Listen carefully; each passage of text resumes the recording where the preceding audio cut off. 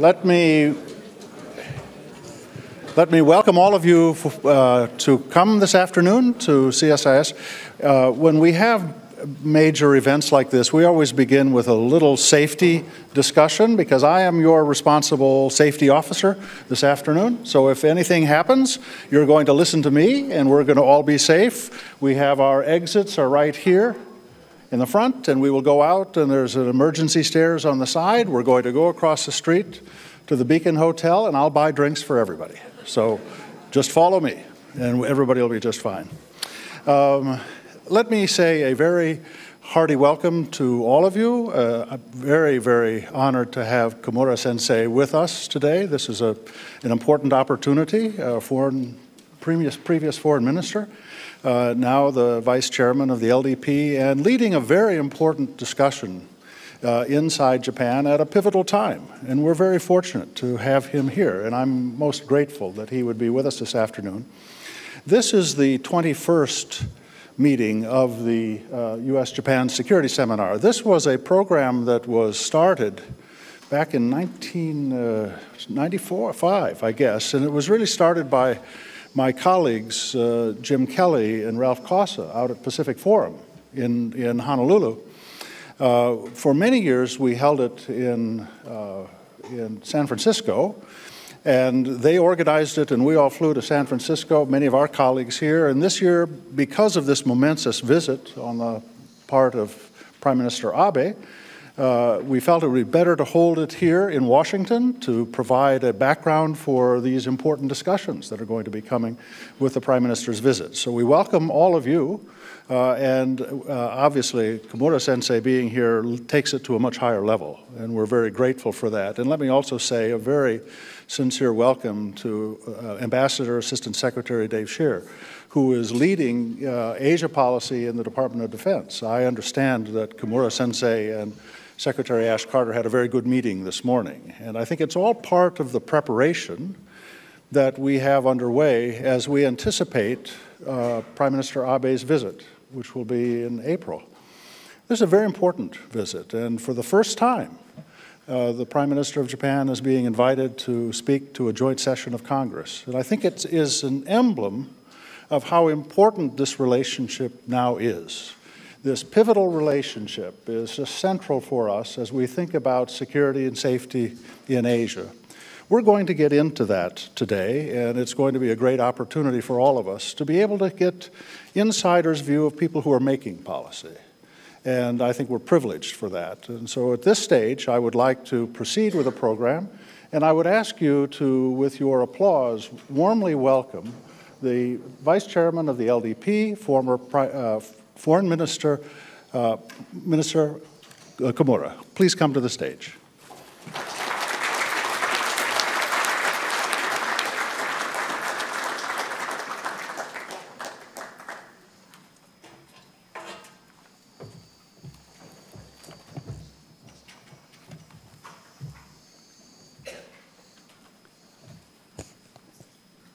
Hamre, CSIS.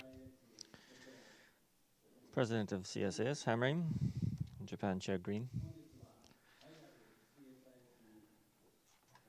Thank you for your kind introduction for me to speak today at this prestigious venue. Asia is on the cusp of a major transformation. Prior to the Industrial Revolution, Asia was at the center of the world economy and was a leading region for cutting-edge technology. Since the late 18th century, the European powers, made strong by the Industrial Revolution, have dominated the world and led world history. But Asia now is once again riding a huge wave of globalization and is set to once again be at the crest of world history.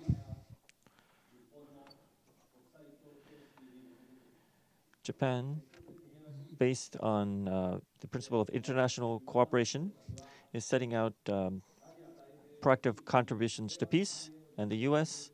is setting out its rebalance to Asia. Both of these are indispensable to Asia's peace and prosperity. Our alliance will only become more important in the 21st century. 2 years ago, Prime Minister Abe here at CSIS declared that Japan is back in a resounding manner. Getting back a strong Japan and strengthening the alliance and its deterrence, which is at the heart of our diplomacy and security, are indispensable.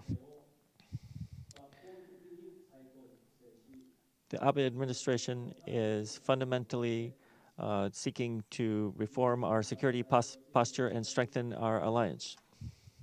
As the joints and backbone supporting the Asia-Pacific in the 21st century, strengthening this alliance is in the interests of Japan, the US, the region, and the world. Today, let me first touch on what I was deeply involved in through talks with our coalition partner, the new Komeito, that is to say, the new interpretation of the Constitution. Why was it necessary to reinterpret Article 9? Japan's constitution was drafted by GHQ in 1946, February. Its supreme commander was that famous General MacArthur. This war had been over for barely half a year. I don't think there were many people who were able to read the signs of the coming Cold War. Japan's constitution was drafted a month before Churchill's famous Iron Curtain speech in Missouri, and 2 years before the opening gong sounded of the Cold War, that is to say, the Berlin blockade. General MacArthur proposed a draft to the Japanese people that stipulated the renunciation of war.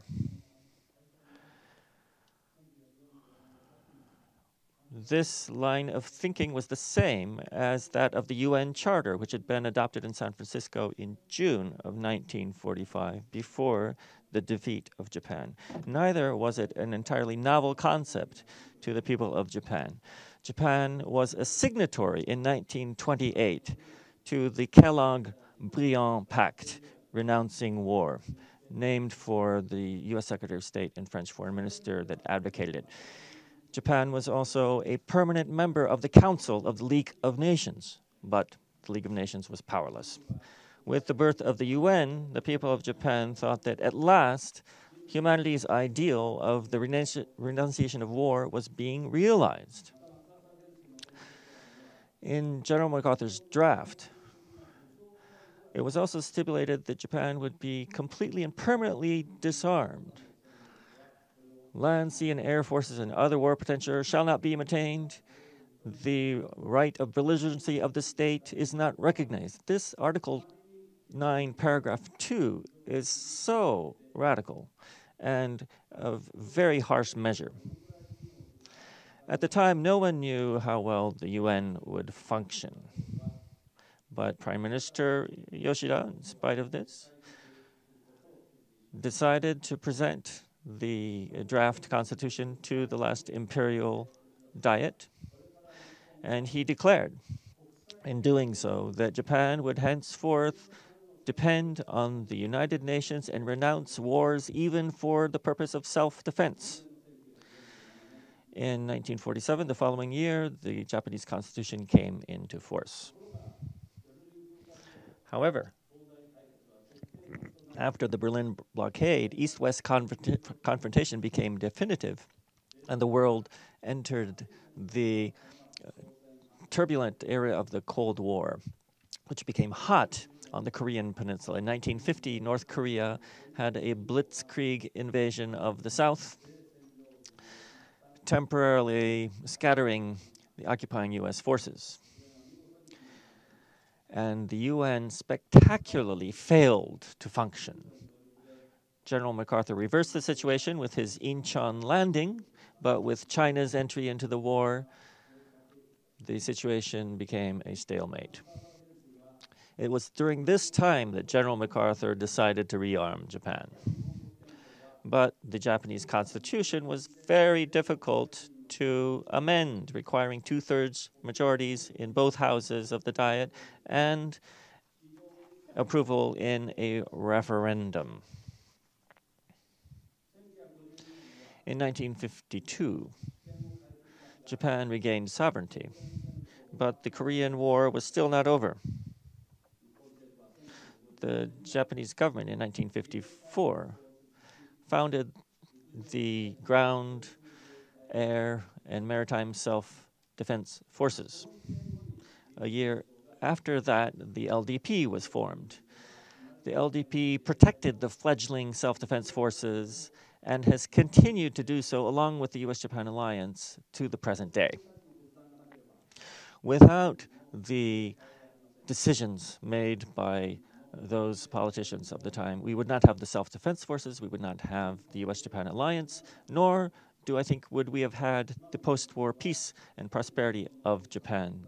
Japanese of today ought to be deeply grateful to the hard decisions made by the Japanese politicians of that era. But rearming Japan split Japanese public opinion. There were many that supported creating the self-defense forces, but many, on the other hand, feared a return to militarism and claimed the ideal of complete disarmament as their own. People that turned their back on the grim reality of the start of the Cold War began to engage in unrealistic ideals such as complete disarmament and neutrality. This played into the interests of the Soviet Union. They began to claim that the self-defense forces and the US forces Japan were unconstitutional. It was the Grand Bench of the Supreme Court in the Sunakawa case of 1959 that put an end to this argument constitutionally. The court ruled that the US-Japan Security Treaty was not unconstitutional. The court did not stop there. On Article 9, they stated it was, they made an important mention of it. The court said that it was promulgated with a sincere desire for lasting peace by the people of Japan who, as a result of the defeat of our country and reflecting upon the errors of militaristic activities committed by the government in the past, have firmly resolved that never again shall we be visited with the horrors of war through the action of the government. Then the court went on Article 9, paragraph 2, the court stated that certainly there is nothing in it which would deny the right of self-defense inherent in our nation as a sovereign power. The pacifism advocated in our Constitution was never intended to mean defenselessness or non-resistance. In view of this, it is only natural for our country in the exercise of powers inherent in a state to maintain peace and security, to take whatever measures may be necessary for self-defense and to preserve its very existence.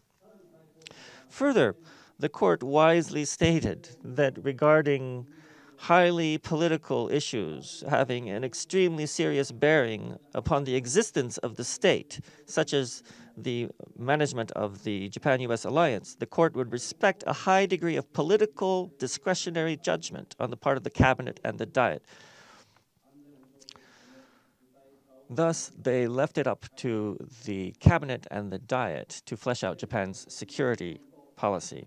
It was only the Supreme Court that could bring the argument back to the basic point of constitutionalism, that is to say, protecting the sovereign people and protecting the existence of the state, and to set out an interpretation that would, in the end, allow for the exercise of the right to self-defense. Only the court had the authority to establish such an interpretation. As a consequence, the cabinet and the Diet have shaped Japan's security policy.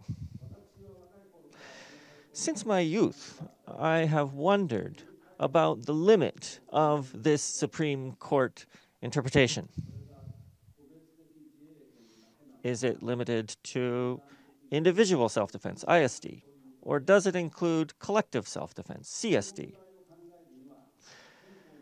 Answering that question requires one to constantly bear in mind that the legal principles of the Constitution actually protect the people of Japan and the state. It also has to be treated as a real security problem. Answering the question also requires deep insight into security policy in both its military and diplomatic aspects, deep insight into international law, and deep insight into the Constitution. If one is obsessed with constitutional theory, one runs the risk of empty talk that neglects the security of the people.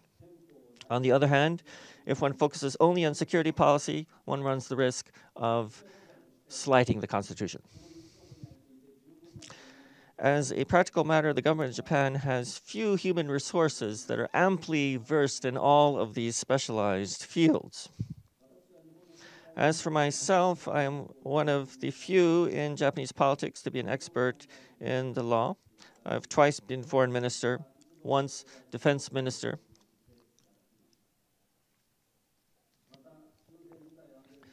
Also, I was responsible for deliberations on the Diet for the CSIS law, the law on situations in areas surrounding Japan, as foreign minister. Thus, whether I liked it or not, I have gained a lot of experience treating serious issues at the intersection of military affairs, diplomacy, security, international law, and the Constitution. For a long time, I have constantly had to think about how to harmonize the need for effective policy protecting Japan's peace and security with the limits of Japan's constitution. The Constitution says that sovereign power resides in the people. The Constitution is a basic contract between the people and the government to ensure their own survival. An interpretation of the Constitution that harms the survival of the people is inadmissible. Prime Minister Abe shares this strong conviction, which is what led to our recent interpretation. Article 9 is designed to protect the people from the horrors of war. Theological debate that neglects the security of the people is inadmissible. First of all, one has to come face to face with the tough strategic environment that Japan faces. For many years, North Korea has pursued the development of ballistic missiles and nuclear weapons. A half-century ago, during the Korean War, Japan was not exposed to the threat of the North Korean army. But now it's said that more than 200 Nodong missiles have nearly all of Japan's territory within their range.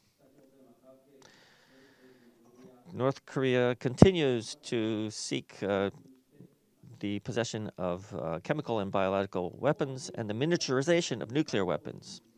Japan started missile defense in earnest in the late 90s, but missile defense alone does not provide for the complete defense of Japan. If there were a crisis on the Korean peninsula, the U.S. would use Japanese bases to fight on the peninsula, and North Korea would fire missiles at Japan.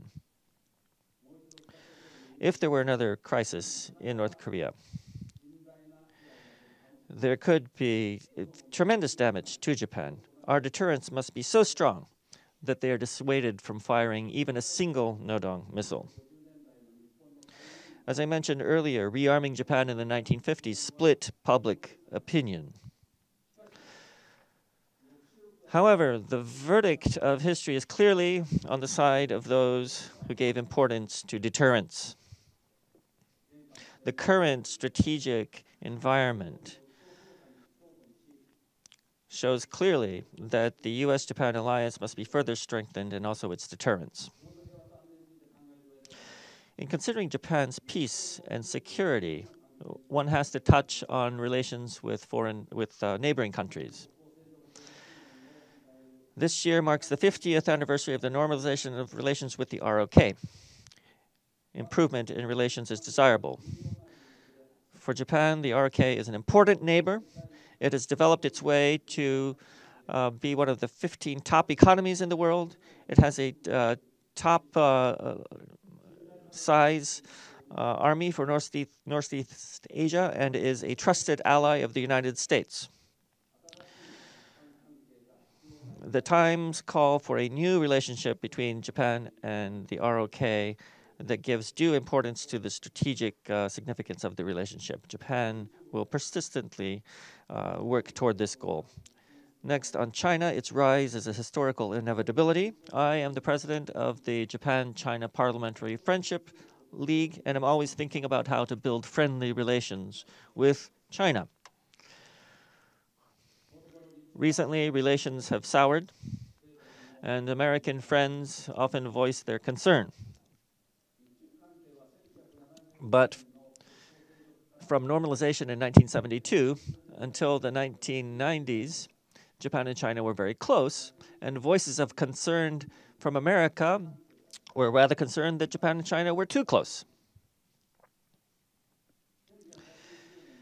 Even after the 1989 Tiananmen incident, Japan was the only country at the Houston G7 summit to oppose placing sanctions on China. No country cooperated more than Japan in terms of breaking the post-Tiananmen international isolation of China and getting China back on the right road to development. In 1992, His Majesty the Emperor visited China for the first time in history soon after enthronement. This represented a peak in Japan-China relations. After Tiananmen, the Cold War ended, the communist world imploded, and the CCP began to seek legitimacy for its rule in economic and social development. However, along with the growth of national power, nationalism grew in China. It was about this time that history issues began to become a constant problem in East Asia. In spite of this, during the Hu Jintao era, it was agreed with the first Abe government to build a mutually beneficial relationship based on common strategic objectives. This was about not just bilateral cooperation and friendship between the two peoples, but joint contribution to Asia and the world in a way that would expand mutual interests. Last year, President Xi Jinping affirmed that he would continue with the mutually beneficial relationship based on common strategic interests, which was inherited from the Hu Jintao era. Despite difficulties, Japan intends to go about building a mature relationship with China based on mutual strategic interests. I would like to see China become a country that follows the rules of free trade and that respects the rule of law, as does Japan, and be a partner with us in upholding the peace and prosperity of Asia. On the other hand, there are worrisome developments. China's opaque military buildup, its maritime advancement in the East and South China Seas. For example, in 27 years, military spending in China has increased 40-fold. It's quadrupled over the past decade. In the South China Sea, they continue with land reclamation and runway construction, increasing tensions with the nations of ASEAN, such that these Chinese moves do not upset Asia's balance. The U.S.'s rebalance and friends of the U.S.'s rebalance are necessary. Candidate number one for this is no doubt your ally, Japan. Japan, on its part, must be prepared to support the peace and prosperity of the Asia-Pacific region along with the United States. There are many new challenges that confront us. Cyberspace and outer space are creating threats that didn't exist in the Cold War era. In today's world, where every problem is international, no one country can assure its own peace alone. We assure our peace, our security, and enjoy peace for the first time when we join hands with like-minded countries in terms of values and interests. This brings me back to the interpretation of the Constitution. The Japanese government founded the self-defense forces and said that ISD was constitutional, but until last year, somehow, interpreted CSD as being unconstitutional. If no one country can, if a single country could protect its own peace by itself, then one wouldn't need CSD. But no such country exists on the world. Even the US, a superpower, has built many friendships and alliances. For a country without the strength to protect its own peace, to renounce CSD would mean that it might have to cast aside the security of its own people were an enemy stronger than itself to emerge. Now, I do not think that the Japanese constitution, which is there to protect the people, calls on us to protect pacifism at the expense of the people. The constitution is there to protect, it calls on us to protect the peace, not to protect pacifism at the expense of the people. If for the purpose of protecting the people and the existence of the state, then it is certainly right to exercise the right to CSD. If countries can only protect themselves by protecting one another, then certainly it's right for them to protect one another. Now, if we don't protect a certain foreign country, then let's say that the right to life, liberty, and the pursuit of happiness of our own people might be fundamentally overturned. In such a case, even if we were not attacked ourselves, it would be permissible to use force to protect the foreign country. For example, let's say that there were a war that happened near Japan, and the sparks of war were about to fall on Japan, and if we did not protect U.S. naval vessels along with the U.S., then the invader might eventually invade Japan. In such a case, it is certainly right to try to put out the fire before the sparks fall on the main house. In 1972, the Japanese government outlined a constitutional interpretation based on the legal reasoning of the Sunakawa case. It was a simple argument that said that under complete disarmament, one could not protect the right to life, liberty, and the pursuit of happiness of the people. Article 13 of the Constitution says that the right of the people to life, liberty, and the pursuit of happiness shall be the supreme consideration in governmental affairs. Complete disarmament and the safety of the people are incompatible.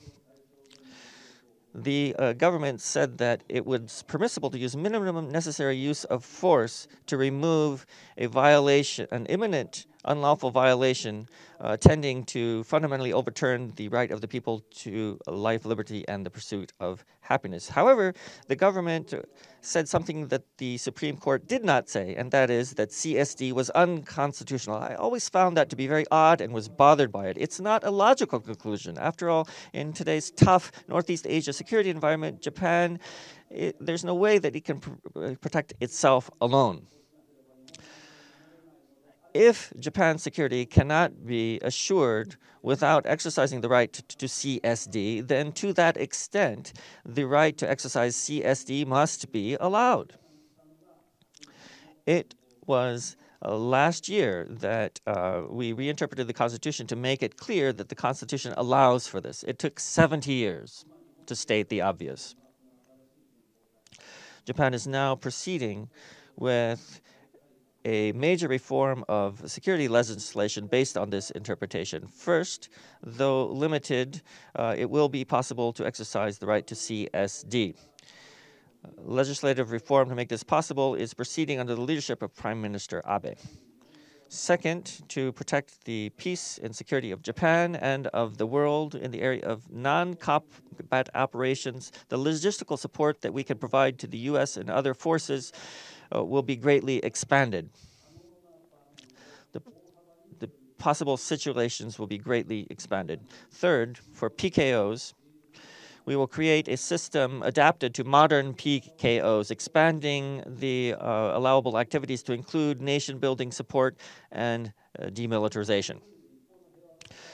Basically, it comes down to creating the legislative framework necessary for the self-defense forces to be able to amply contribute to the peace of Japan and of the world. This will go through deliberations in the Diet, that is to say, a democratic process. Once the legislation is in place, Japan will be in a position to more proactively contribute to the stability of the region. The U.S.-Japan defense guidelines are being revised, and they will lay out the cooperation that will happen between Japan and the United States. Sooner or later, the results should be announced once the talks are concluded. The future guidelines will be based on existing alliance cooperation, but expand the potential of cooperation globally, I believe. The U.S.-Japan Security Treaty provides for the U.S. assuring for Japan's security in exchange for the provision of bases by Japan. The U.S. will use Japanese bases to protect the areas around Japan. In the 1990s, the Cold War ended. The Soviet Union disappeared as a threat. But after this, there were the crises of the North Korean missile development and nuclear weapon development. Japan enacted the law on situations in areas surrounding Japan. And therefore, when there is a contingency near Japan, we can not merely provide bases to Japan, but we can also voluntarily cooperate with U.S. forces in non-combat operation. That is what the current guidelines stipulate. After that, we entered the 21st century. We had 9/11. The first contingency in the history of the U.S.-Japan alliance was Al-Qaeda's attack on the United States. Thousands of victims, including Japanese nationals, lost their lives. NATO invoked its CSD clause.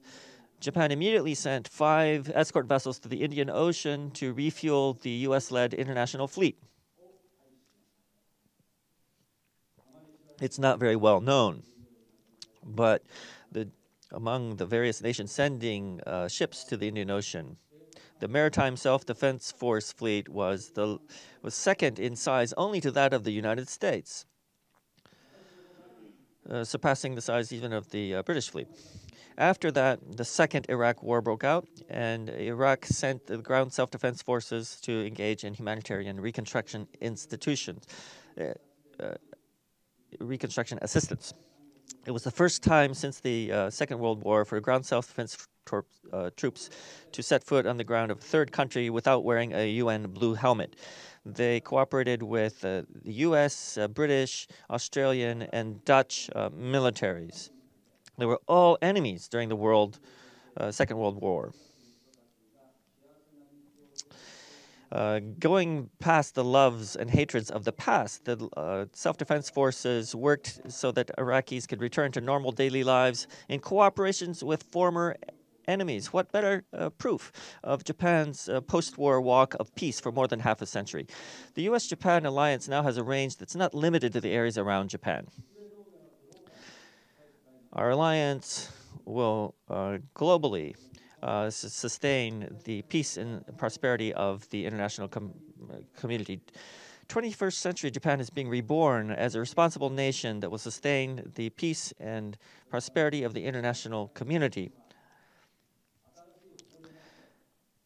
Prime Minister Abe's proactive contributions to peace are promoting this. The young people of Japan who will shoulder the responsibility of our nation, I hope they will renew their pride and move into the future with confidence. Along with the guidelines revision, the TPP negotiations are at a critical stage. It will place the trading economies of Asia on a huge pan-Pacific free trading framework. We are about to witness the economic integration of Asia and a 21st century style, truly liberated free trading system. The TPP will no doubt be one of the most important wings of the 21st century world trade system, along with the Japan-EU EPA and TTIP. I sincerely hope for successful revision of the guidelines, successful TPP negotiations, and the success of Prime Minister Abe's visit here that will show that our alliance has reached a new dimension. Thank you.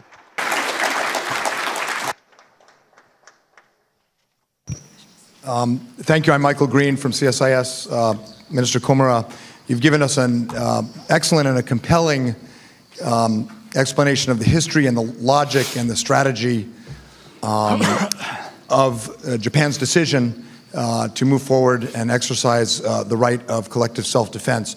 With your permission, we will put the text of your speech on the CSIS website for anyone interested. We'll now have some time for question and answers. There will be people with microphones. Please keep your questions brief and make sure they're questions. And let me start by asking Komura-san. My understanding is that you are in a key position to win public support in Japan and move forward from the July decision to recognize collective self-defense to legislation in the coming months. And what I wanted to ask you is, how do you view the public support for this legislation, the political landscape ahead, and the prospects for passing, as I understand it, more than 20 pieces of legislation to make this decision on collective self-defense the law and then policy of Japan?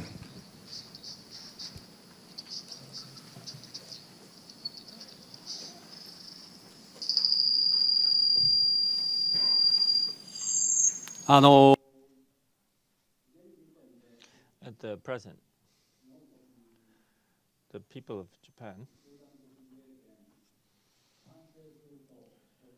there are those who support CSD and those who oppose it.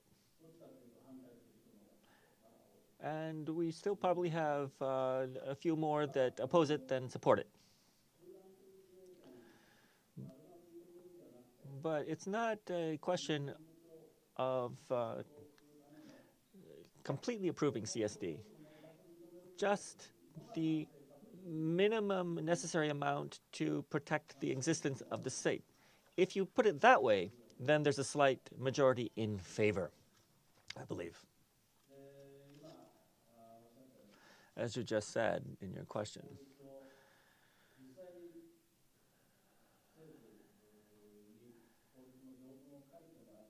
The government will draft a law, and in mid-April,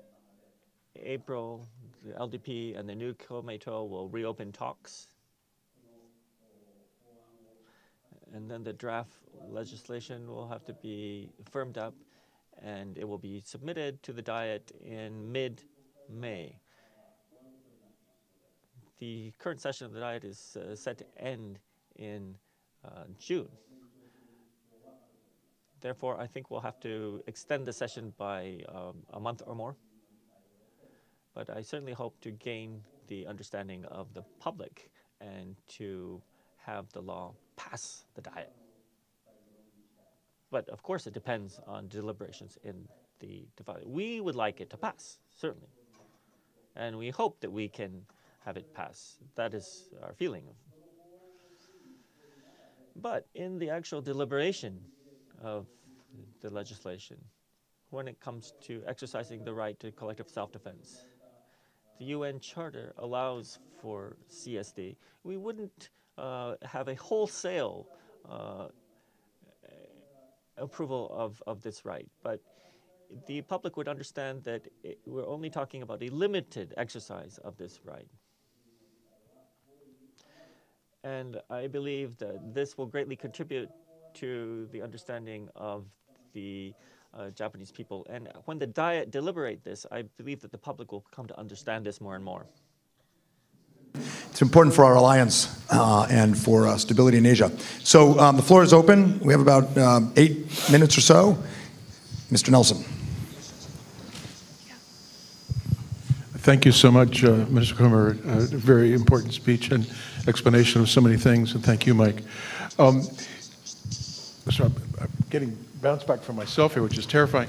Now that you're here in the U.S., are there things that you would like to hear from us the government, rather, with Dave Shear sitting right here, about how to talk to our Chinese friends about the senkakus, for example, that you're not hearing? Are there some things that you think we need to do, perhaps a better job of talking about it or supporting you?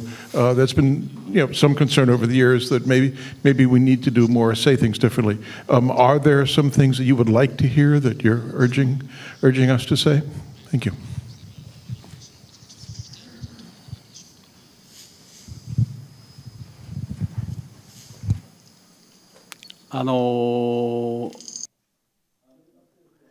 The U.S. government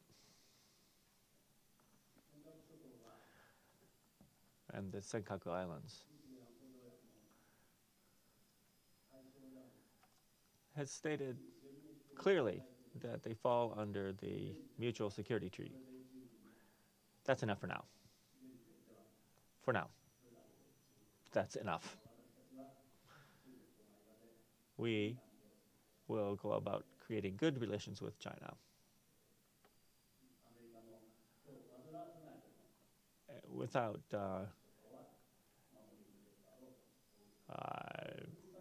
causing trouble for the United States, I think that we'll be able to protect the senkakus. But about every month, about 3 times a month, China is sending government ships into the territorial waters of Japan around the Senkaku Islands. They're trying to do their best to demonstrate that Japan is not necessarily exercising effective control.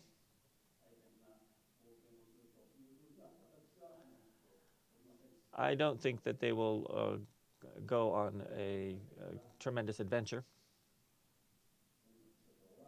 And the U.S. government has said that the Senkaku Islands fall under the U.S.-Japan security treaties, specifically Article 5. I think that's enough for now.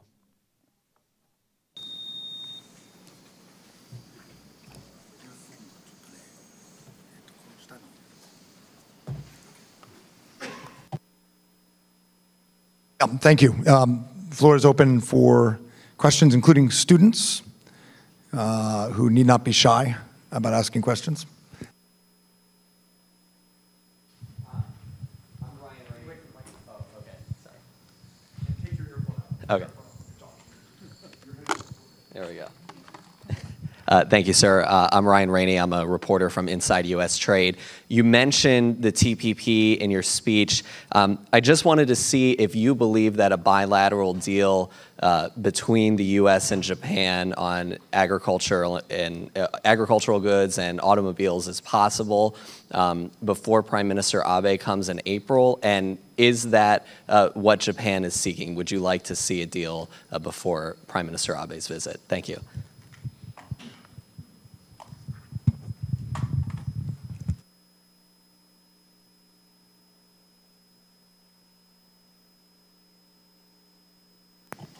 So before Prime Minister Abe's visit to the United States, I don't think it's necessarily the case that we'll have bilateral agreement by that time. But if sufficient flexibility is shown, I think that an agreement will definitely be reached. The U.S. Congress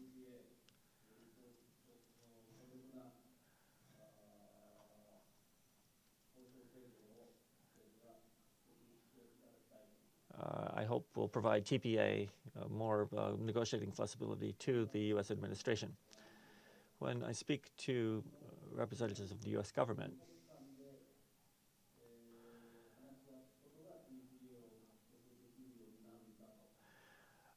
they say things like, once discussions go well with Japan, then we'll have a better chance getting TPA. But from the Japanese point of view, seeing TPA first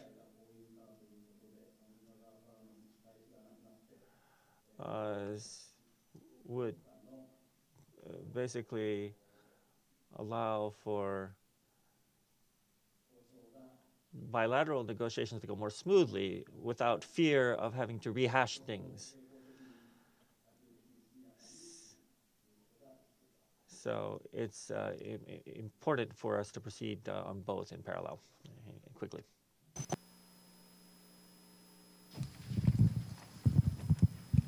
Thank you very much. My name is Mina Pullman, and I'm a student at Georgetown University. I was wondering if you could speak more about how collective self-defense may be applied to other countries that Japan shares close security relationship with, such as Australia. Thank you.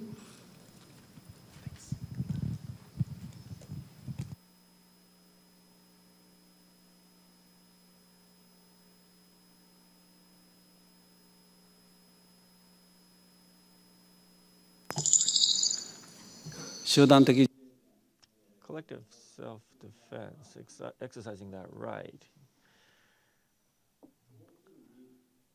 basically,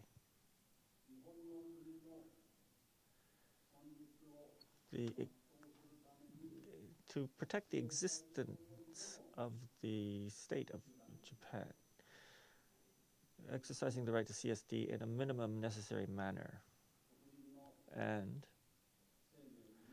also protecting the right of the people to life, liberty, and the pursuit of happiness when there's a clear threat tending to overturn that right. That's what CSD is designed to protect against. Minimum necessary collective self-defense.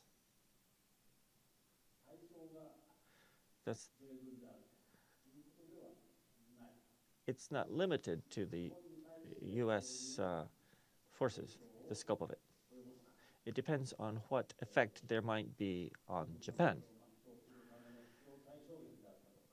Is it a minimum necessary thing in order to protect the existence of the state, or to protect the right of the Japanese people to life, liberty, and the pursuit of happiness?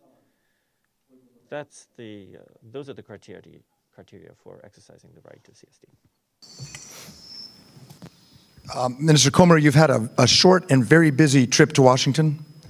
I understand you had excellent meetings with Secretary of Defense Carter and with the Deputy Secretary of State, and you've given us a very clear, very compelling explanation of collective self-defense and defense policy reforms in Japan. So we want to wish you good luck and safe travels home, and thank you very much for joining us today.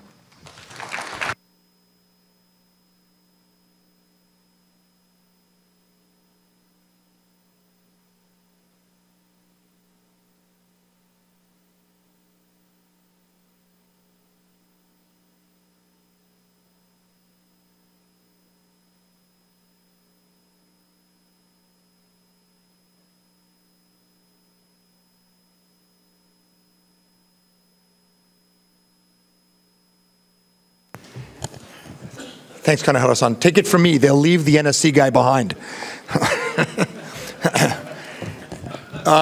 It's now my great pleasure to introduce a good friend to me and to many of us here to give the perspective of the U.S. Defense Department and the administration, Assistant Secretary of State for Asia and Pacific Affairs, David Shear.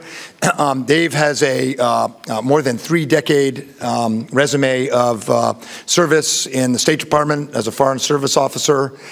My Dai Senpai from CSIS, my Dai Senpai teaching at Georgetown, a veteran of the defense guidelines first round in the 1990s of the Korea and China desks, and ambassador to Vietnam, one of the increasingly interesting and important states as Asia becomes more interconnected and more fraught with complications and rivalry. And so today Dave is going to speak to us, and we'll have some time, I think, for Q&A before we let him get back to his day job at 3 o'clock. Thanks, Dave.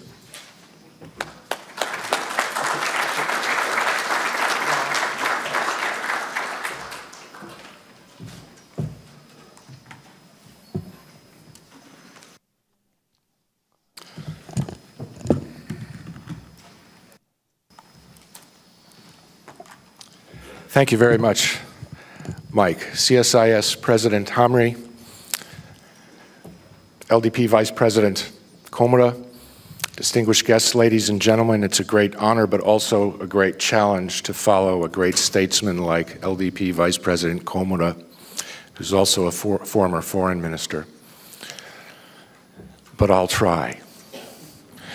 As I prepared my speech last night, I realized that in a 32 or 33-year career as a diplomat, I've spent 11 years working directly on U.S.-Japan relations. 9 of those years I spent in Japan. I wish I had the Japanese language to show for it. I realized last night that while I got to be ambassador to Vietnam, I didn't get to be the deputy chief of mission in Tokyo. But that may have been just a matter of timing. I realize as I look out over this audience that I learned so much of what I know about Japan and so much of what I know about diplomacy in general from many of the people who are in this audience today, or maybe will be watching on after the conference, like Ambassadors Kato, Fujisaki, Sasai, and Vice Minister Nishi. And on the American side, Jim Kelly, Bill Breer, Tom Hubbard, Russ Deming, Jim Foster. I owe so much of what I have done and what I know to you all in this room, and I want to express my greatest appreciation for that. If I recall correctly, I attended the very first Pacific Forum CSIS U.S.-Japan Security Seminar at the Fairmont Hotel in San Francisco, which took place in 1995, and I've participated in a number of them since. We've come a long way since that first seminar, but still, this event remains an important mechanism for dialogue on the U.S.-Japan alliance, and I'm hopeful for another 20 years of further success, and I very much hope that we can do another meeting in San Francisco sometime. 2015 is a very important year for U.S.-Japan relations, and among our most important agenda items is the revision of the U.S.-Japan Defense Guidelines. This is the document that establishes the roles and missions for U.S. and Japanese forces. I remember serving as a Paul Mill officer at the U.S. Embassy in Tokyo when we revised the guidelines back in 1997, and I'm delighted to be back working on the revised guidelines in my new capacity as Assistant Secretary of Defense. This alliance is strong and deep, but it's also very flexible. As Japan's role in the world has evolved, and as the region has changed, our alliance has also developed and strengthened, and this evolution is captured in the successive versions of the guidelines. The 1978 guidelines reflected Japan's new increased ability to defend itself and allowed our forces to cooperate more closely in the face of the Soviet threat. The 1997 guidelines reflected the end of the Cold War and Japan's growing regional roles and interests. The new revised guidelines, or these revised guidelines, made it possible for us to plan for contingency operations in the well-known situations in areas surrounding Japan, or CSIS-J. Our alliance has developed significantly since the drafting of the first 1978 guidelines and even since the 1997 revision. Today, our bilateral military engagement is robust. The capabilities of our two forces are incredibly strong and increasingly interoperable. The new revised guidelines will help us to respond flexibly to the challenges we face in the region, as well as to further expand cooperation on global issues. A lot has changed since 1997. There are new capabilities to take stock of, new threats to consider, and even new domains like cyberspace and space. The guidelines will clearly lay out how our governments will cooperate to continue ensuring Japan's peace and security. Our armed forces and the self-defense forces of Japan will be able to swiftly respond to situations in any phase, from peacetime to contingencies, that might have an important impact on Japan. To accomplish this, our governments will also significantly strengthen the bilateral framework for coordination. Beyond Japan, we will cooperate in various areas to generate a more peaceful and stable international security environment. The guidelines will lay out how we will partner together to promote security and defense cooperation based on international law and internationally accepted norms. Our governments will continue to promote trilateral and multilateral security and defense cooperation with regional allies and partners. In space and cyberspace, our governments are committed to strengthening stability in these emerging domains by addressing security challenges seamlessly and effectively. In particular, we'll work with Japan to ensure the resiliency of our systems. This is a whole-of-government effort with the ultimate aim to secure the safe and stable use of space and the improvement of cybersecurity for critical infrastructure. Taken together, these enhancements, based on Japan's new security legislation, including on collective self-defense, will allow us to achieve our vision as outlined in the 2013 2+2 statement of building a more balanced and effective alliance that increases deterrence and maintains regional peace and stability. As everyone knows, Prime Minister Abe is visiting the US at the end of April, and we hope to complete the guidelines as close to that visit as possible. Defense guidelines revision fits squarely within our overall rebalance toward the Asia-Pacific. Here I want to stress, as Secretary Carter noted yesterday in his remarks at the State Department, that the rebalance is not limited to the military tools of statecraft, but it encompasses all aspects of strategy, including diplomacy and trade. It's very much a whole-of-government approach. Look at what we're doing in the South China Sea as an example. We're coordinating closely with ASEAN within the multilateral arena to ensure that the South China Sea remains a paramount item on the regional agenda. We're working closely with our allies and partners in Southeast Asia to help build their capacity while we encourage them to work together bilaterally as well as multilaterally. We're watching events on the water in the South China Sea while vigorously making our views and concerns known to the claimants. We're also positioning the forces we'll need to bolster stability in the region, and I note in this connection that we will have 4 rotationally deployed littoral combat ships in Singapore by 2018. And this will be the first time that we've had naval vessels permanently in the South China Sea since the 1970s, if I'm not mistaken. As we do this, as we implement the rebalance, we stay in very close touch with our Japanese colleagues who have vital interests not only in the East China Sea, but in the South China Sea as well. And these are interests the United States shares with Japan at a fundamental level. A consideration of the military element of the rebalance leads us to a discussion of U.S. force posture in the region. If you need a metric for this, you need look no further than the capabilities we're basing in Japan. Consistently, DoD is placing its best equipment in Japan first, and I'd like to point out here that that approach was developed by now Defense Secretary Carter when he was last in DoD. And here's a partial list of the capabilities we're placing in Japan. MV-22 Ospreys, P-8 maritime patrol aircraft, Global Hawk UAVs, 2 TPY-2 missile defense radars, the second of which at Kyoga-Misaki was just turned on in December of last year. And from 2017, the Joint Strike Fighter, the F-35B. In addition, we'll soon have 8 ballistic missile defense-capable destroyers forward deployed in Japan. And of course, our only forward deployed aircraft carrier will remain based in Yokosuka. The U.S. enjoys robust ballistic missile defense cooperation with Japan.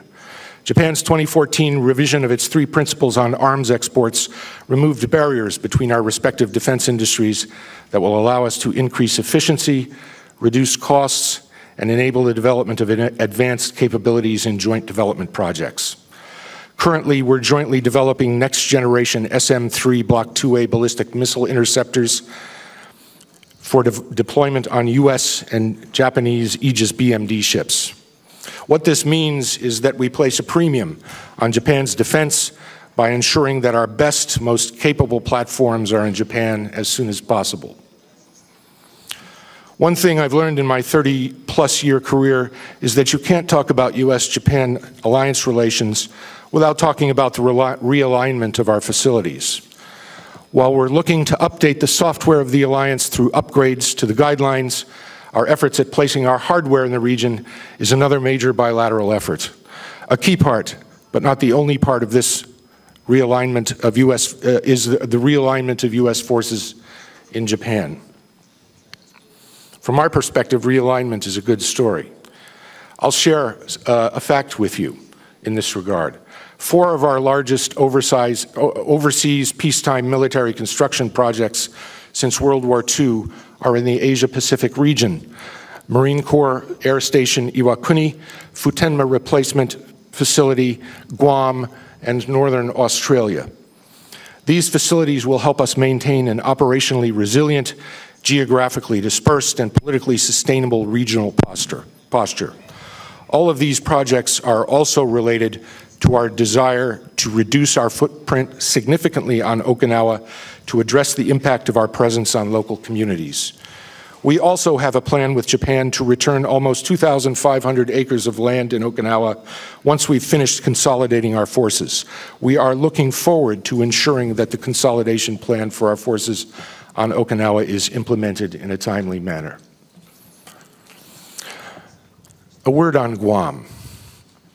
Of course, Guam is a focal point of this effort at realignment. And with the passage of our 2015 defense bill, all legislative restrictions on our ability to construct new facilities and areas on Guam have been removed.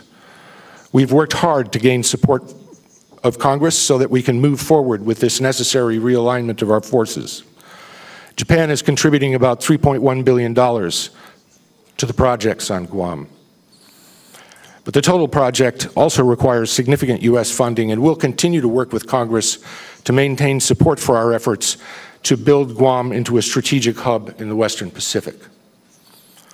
Of course, there are other challenges that affect our realignment progress, but nevertheless, we've made some good progress, to include movement of the KC-130 refueling squadron from Marine Corps Air Station Futenma to Iwakuni last summer, and the planned return of the West Futenma housing area on April 1st of this year. This is a significant return of 128 acres of land to Japan.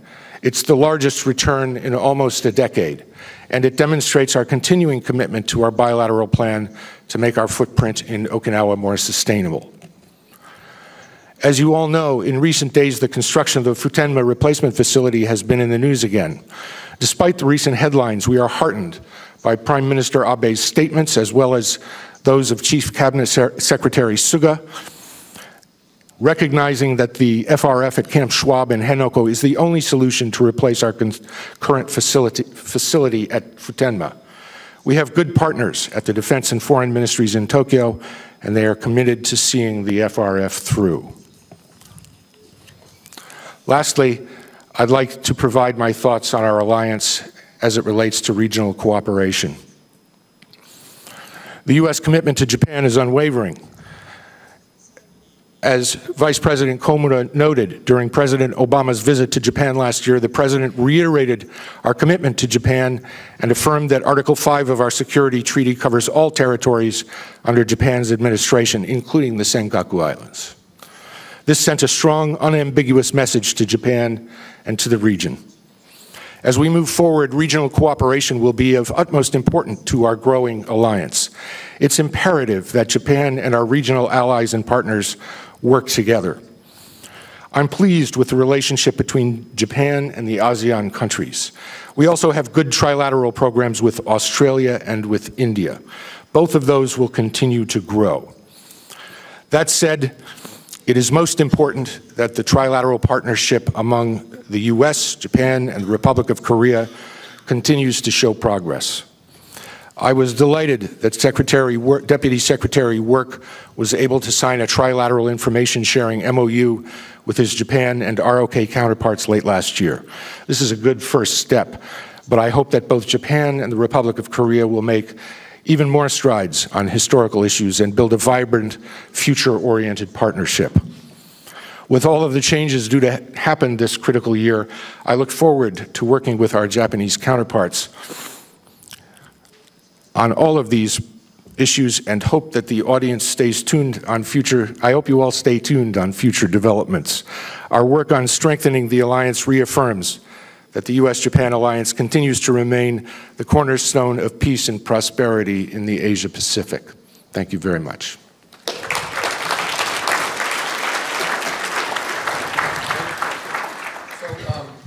Thank you. Very interesting, very robust agenda. And, you know, in 1995-6, when the Nye Initiative was underway, I wonder if you foresaw how busy you would make yourself 2 decades later.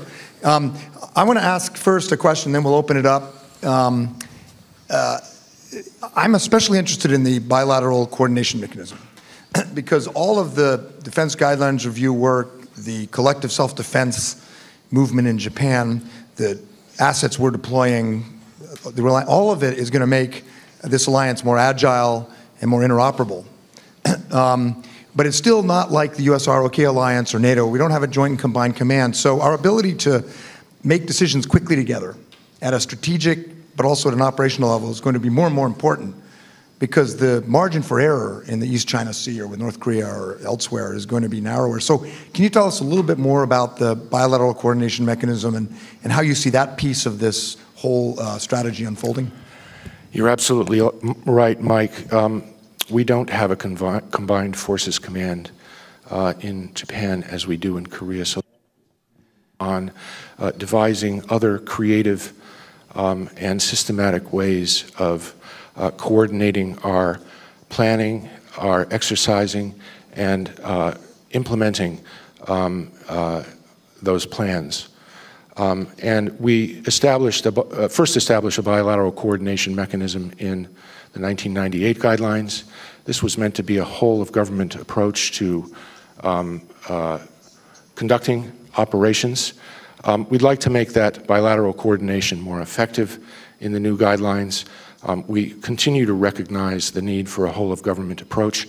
I think that was demonstrated in our combined efforts to address the tragedies associated with the earthquake 4 years ago. And I think our experiences both in that earthquake, in the 1995 earthquake in the vicinity of Kobe, will all feed into the way in which we renovate the bilateral coordination mechanism in the new revised guidelines. Again, we have microphones here and in that column and here, so raise your hand. Yeah, Jim, please. Hi, Jim. Hi, Jim Foster from Keio University. Thank you very much, David. Very, very nice and comprehensive. I'd like, though, perhaps if you could comment a little bit on cybersecurity cooperation between Japan and the United States, and in that context, too, how we can promote greater cyber threat sharing between Korea and Japan. You know, there's been a lot of difficulties in that area. So a few comments on that would be appreciated. Thank you. Cybersecurity will be an increasingly important effort, both bilaterally with Japan and with Korea as well. And we've seen in recent events like the cyber attack on Sony Pictures how important it is for us not only to adopt a whole-of-government approach ourselves, but to coordinate our efforts with other allies and like-minded countries in this regard, because cyber criminals and cyber attackers don't respect international borders, and they don't respect alliances. So we are committed now, and we will be even more committed to coordinating very closely with our Japanese ally on cybersecurity. This is a very complicated, extremely complicated field, and we expect that the new guidelines will allow us to sort through the many problems we face, both individually and as an alliance in facing the cyber threat.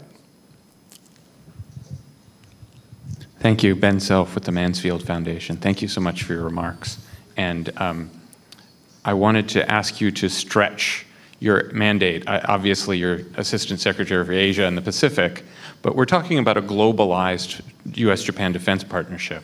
And one of the transformations in the new guidelines is supposedly removing the areas surrounding Japan concept and enabling us to go beyond Asia and the Pacific to do global cooperation. Excuse me.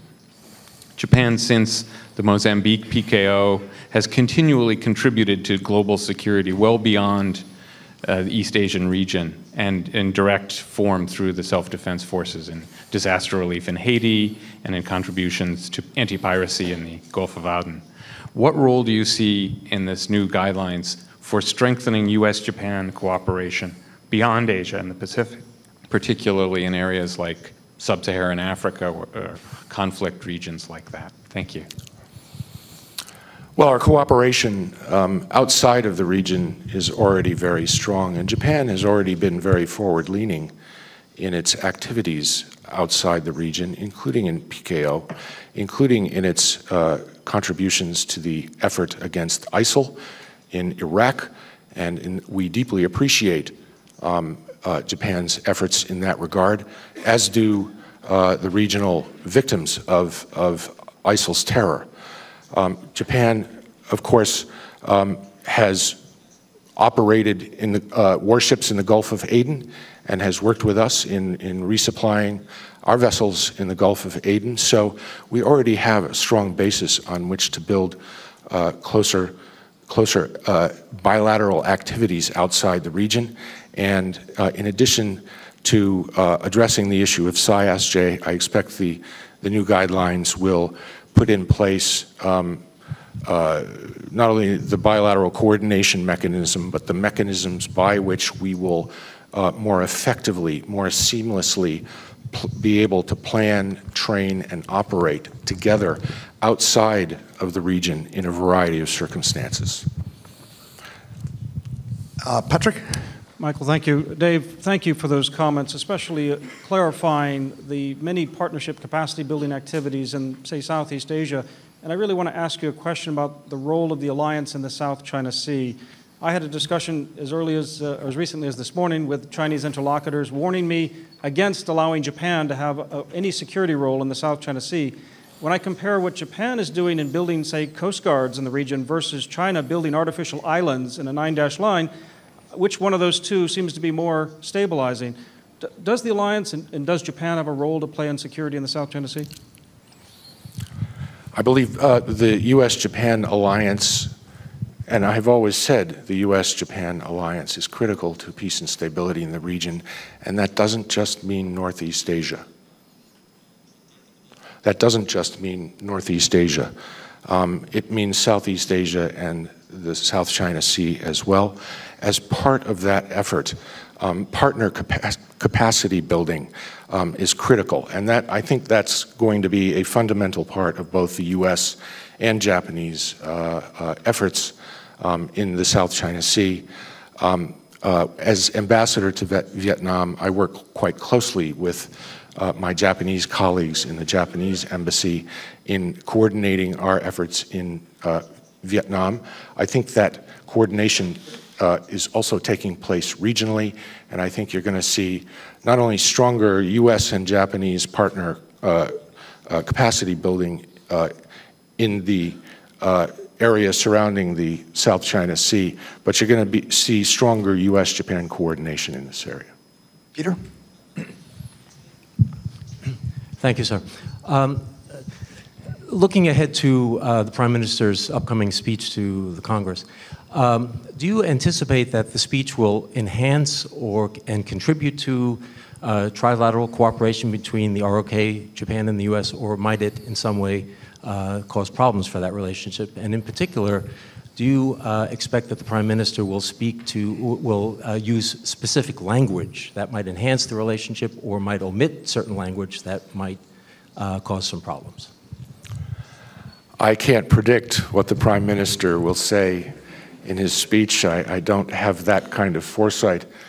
But Prime Minister Abe has shown himself to be a man of great vision and a man of peace in past public remarks. And I have no doubt that he will again demonstrate that in his public remarks in the United States.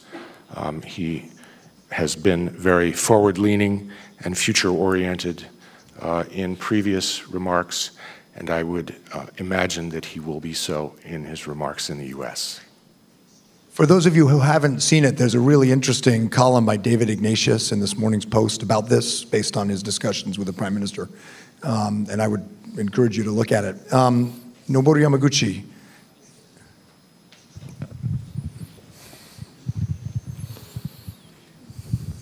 David, good to see you, and thank you very much for your service. Again, for the next guidelines. Thank you very much for that. On the guidelines, there are expectations among Japanese to see better cooperation between two countries in case of so-called gray zone issues.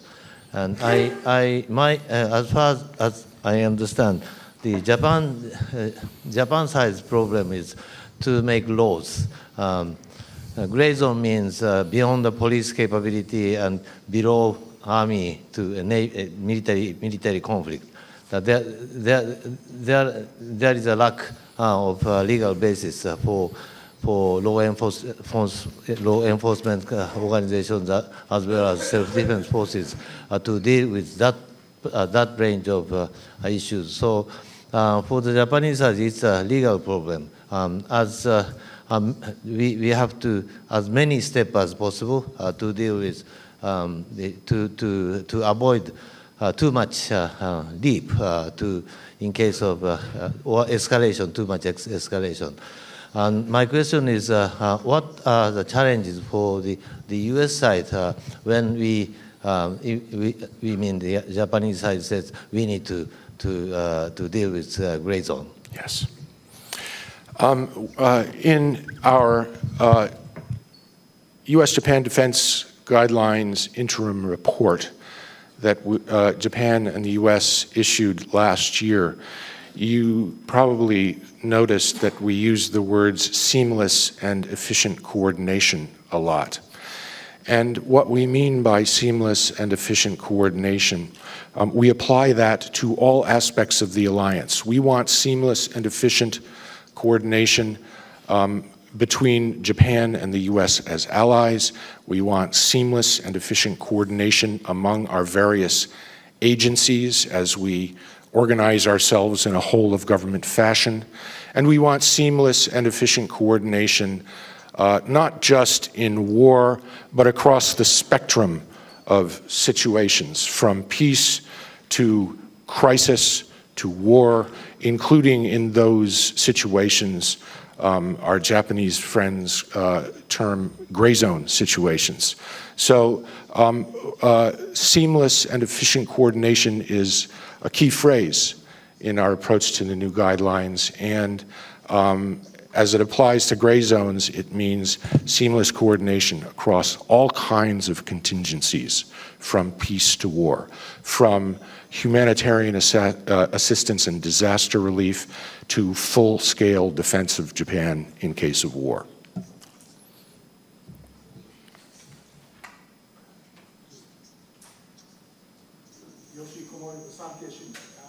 With regard to the less than desirable state of affairs of the South Korean-Japanese relations,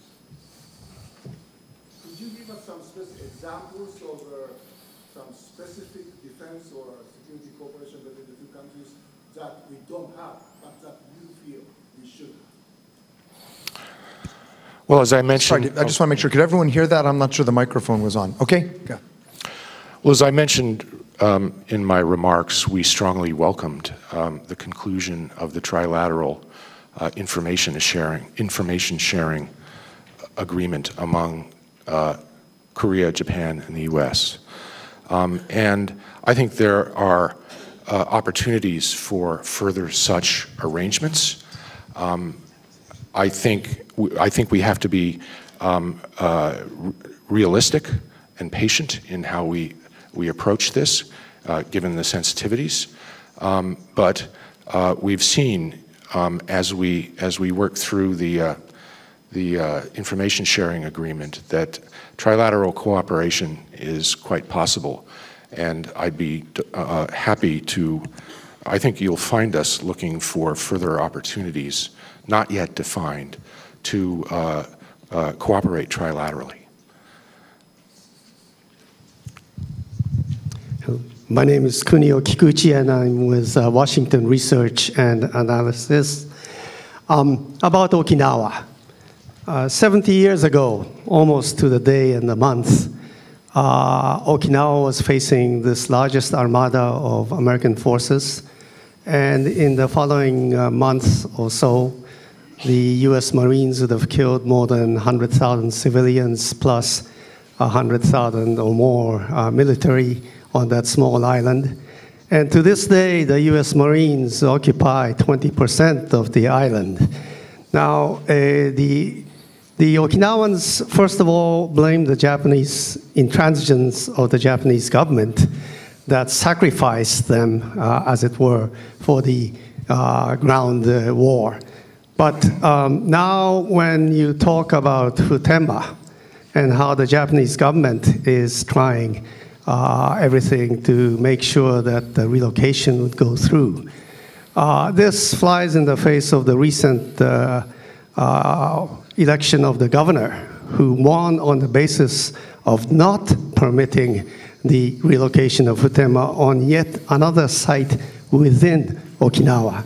The only gracious exit for this crisis or this impediment would be for the US government to say, look, the relocation of Futenma to Henoko is already more than 19 years old, and it might be time to reconsider. Is there such a possibility? Thank you. Thank you very much. I first visited Okinawa in February 1974 when I was a student in Japan. I have visited Okinawa many times since, also in my capacity as a political military officer in the State Department and in U.S. Embassy Tokyo. I've worked closely with the people and the government of Okinawa to realign our facilities and to mitigate the effects of our operations on the people who live in Okinawa. And I was engaged in the 1990s in the joint effort to devise the SACO process, which was a significant effort to realign our facilities and bases in Okinawa. And I continue to be very, very engaged in that process. Let's remember that the Futenma replacement facility is an effort by the US and Japanese governments to close Futenma airfield, to move Marine assets out of Futenma airfield to a replacement facility so that we can return the Futenma facility, and so that we can, by building the replacement facility, reduce the impact of continued operations, Marine air operations in Okinawa on the people of Okinawa. And we work with the Japanese central government in this issue. We appreciate the efforts of the central government in providing us facilities in Okinawa and in helping us to build the Futenma replacement facility. We've looked at lots of alternatives, and we've decided with great care that Futenma replacement facility in Camp Schwab is the best place for us to be, both operationally and in terms of the extent to which it reduces the negative effects of our presence on the people of Okinawa. One more question. Yeah, we have time for one more, and it will have to be brief, please. So, yes, ma'am, keep it very brief. Thank you. Jane from China Sina Corp. As you mentioned, it's a critical year for U.S. and Japan relation, and on matters such as anniversary of the World War II, China, South Korea, or Russia tend to be historical focus and are not quite dismissive of past transgression. At the same time, Japan tend to focus more on the future. So which way do you think the U.S. leans and or should leans on matters of historical significance? Thank you. Well, the 70th anniversary of the end of the war is certainly an important event, not only in Northeast Asia, but globally. The U.S. recalls the tragedies of World War II, but we also, since 1945, have made a strong point in looking forward. And if we are oriented in one direction more than another, it's certainly in the forward-looking direction. That certainly has strengthened our relations with our allies. It has strengthened peace and stability in the region. And I think that forward-looking approach has also helped China prosper. So I hope that the Chinese and the Koreans and the Japanese, along with us, can all turn forward and look to the future as we recall the tragedies of World War II. Dave has to get back to his day job. You have a lot of senpai in the audience. You have a lot of kohai in the audience. We're all grateful for what you're doing, and we should let you get back to your job. Thank you. Thank you very much.